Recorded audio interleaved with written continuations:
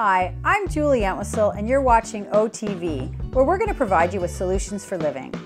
In this episode, I'm going to talk about the #1 cause of brain injury, spinal cord injury, and disability in seniors: falls. As we age, our risk of falling increases as our vision, balance, and physical abilities can decline.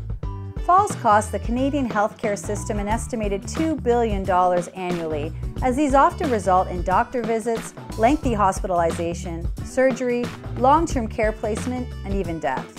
But the good news is that many falls are preventable, and in this episode of OTV, we're going to explain how.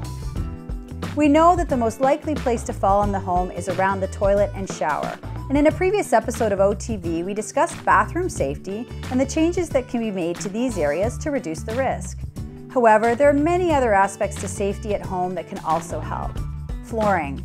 Transitions between floors that are carpet, wood, or tile, even if small, can catch a toe or the wheels of a walker. Scatter rugs, while nice on the feet, are a significant tripping hazard for seniors, especially if these are thick or lack a rubber backing. It's best to just remove these. Walkways. Excessive amounts of furniture, boxes, personal belongings, even pets can obstruct a walking path and can increase the risks of a fall. So can wires that are crossed doorways or paths. As we age, it is more important that we declutter, remove anything across our path, and make sure our belongings are safely stored. Consider running wires under the flooring or over the doorways. Spills. On floors other than carpet, it's important to wipe up spills or remove water from the floor right away, as this can be both slippery and hard to see. This is true in bathrooms, kitchens, and back halls, but also applies to areas where pets may have had accidents or in garages where there's water coming off of a car. Lighting. Well-lit hallways and staircases are essential at all times, but especially at night. Use night lamps or sensor lights to light important pathways in rooms after dark. Railings. These are very helpful on stairways, but can also be used in hallways to give a senior something to grasp while walking, and are even more essential for entrances in and out of the home. Footwear.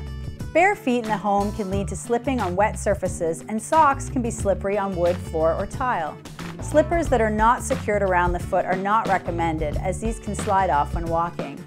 Look at wearing properly supportive slippers with a rubber tread, or even indoor shoes. Accessing items. Keeping regularly accessed items at arm's reach can help to reduce excessive reaching or bending that can cause someone to get off balance.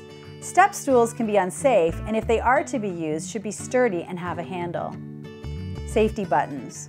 For seniors that live alone or who spend considerable time alone during the day or at night, a home monitoring system is recommended. Some of these even have motion sensors that alert for help if you fall, even if you can't press the button. Therapy. Lastly, never assume that therapy won't help. Often, improving or at least maintaining strength, flexibility, and balance are helpful for people of all ages, and if a fall does happen, can help you to recover more quickly. Well, that's this episode of OTV. Stay safe, and remember, OT's know stuff.